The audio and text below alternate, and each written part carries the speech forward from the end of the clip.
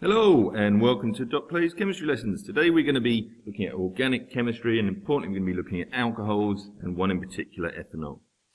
So by the end of the lesson you should be able to do the following thing. You should be able to recall what ethanol is.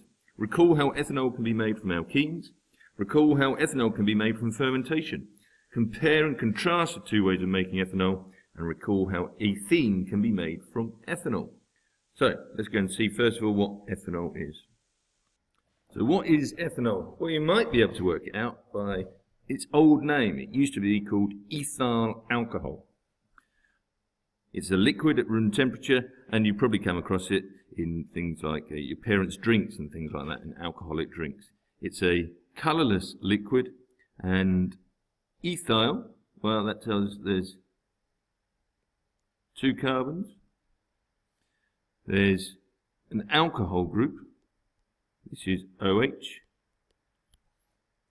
and then if we actually look at the standard name these days, ethan, well that suggests it's all single bonds. The O tells us it's an alcohol group, and that means everything else must be a hydrogen. So ethanol looks like this. The picture on the left is ethyl alcohol, 100% pure.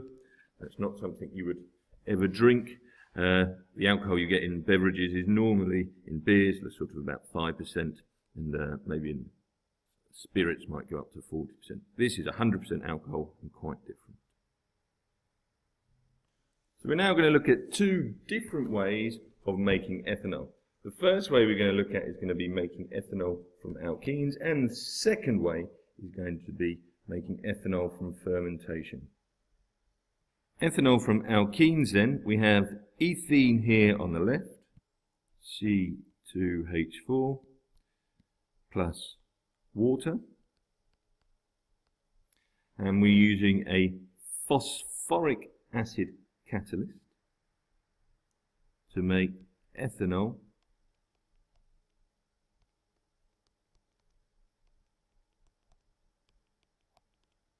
as the only product. So we're going to write that as a molecular formula. We'd have C2H5OH. And the conditions we use for that, so this is done on an industrial scale, is 300 degrees Celsius, so quite a high temperature, and 60 to 70 atmospheres. Now atmospheres, remember, is a unit of pressure, and room pressure, normal room pressure is about 1 atmosphere. So 60 to 70 atmosphere is quite a high pressure. And as we said before, we use phosphoric acid, which is H3PO4, as a catalyst. There are a few problems with this. We'll look at those in a minute, but ethene comes from crude oil. Crude oil is non-renewable, and conditions that we use, quite high temperature and quite high pressure, are relatively expensive, and the good side of it is that we end up with something which is 100% pure. So the other way of doing this is to do ethanol from fermentation. Now you may have come across fermentation, perhaps you might have seen it at home, you might have heard about it, of how they make beer, or you may have come across it in your biology classes. So ethanol takes sugar, which is C6H12O6, and using a catalyst of yeast. Now, yeast is a biological catalyst and therefore called an enzyme, and the product of that we get, leaving it for a little while, we get C2H5OH, which is the ethanol. We get 2 of those, plus 2 carbon dioxides, so it bubbles. This process is done at around about room temperature, slightly above 30 to 40 degrees Celsius, and 1 atmosphere pressure as our conditions. The yeast is acting as a catalyst, but our product is less pure, so we tend to get no more than 5% purity, whereas our ethanol from alkenes is normally about up to 100% purity.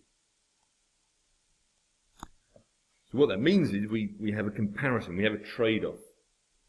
Sugar is renewable. Ethene is non-renewable.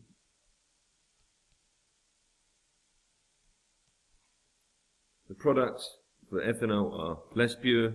The products of the ethene are 100% pure, and we have different conditions. So we're going to look at a quick comparison there now,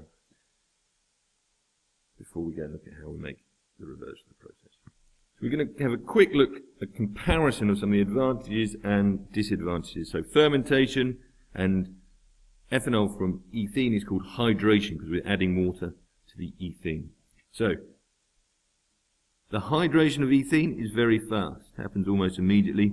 Fermentation takes a couple of weeks. Uses renewable raw materials. Well, ethene is non-renewable. Fermentation is a renewable resource.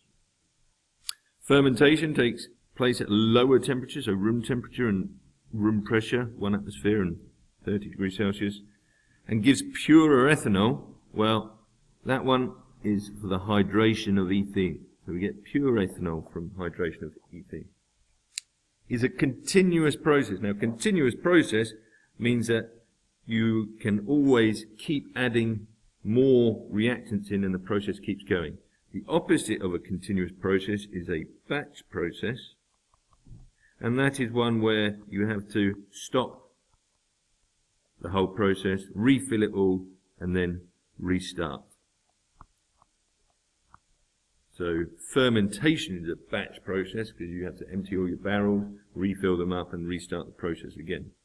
The disadvantage because it slows the process down. So hydration of ethene is a continuous process. And the labour costs here, well, it's hard to really gauge that because you've got a large plant process, might require a few people, and the fermentation process is also going to be have a relatively large labour cost. So we're not going to worry about labour costs here at the moment. Finally then, we saw how we could make ethanol from ethene. The advantage here is that actually we can do the reverse process. So ethene is, if it comes from crude oil, is a non-renewable source, but we can actually get ethene from ethanol. And ethanol is a renewable source. Therefore, it's an opportunity to make things like plastics from ethanol, which is a renewable resource from things like sugar. So how do we do it? Well, we take our ethanol,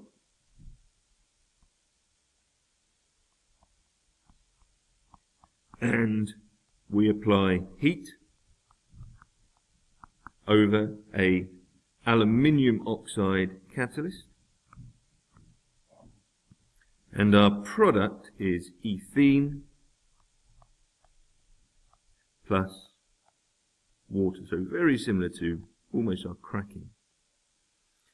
Because we lose water, there's two ways of describing it. It's either elimination,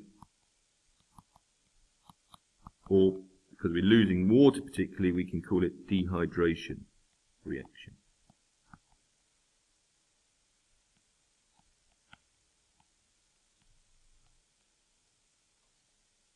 And that brings us to the end of our lesson on ethanol.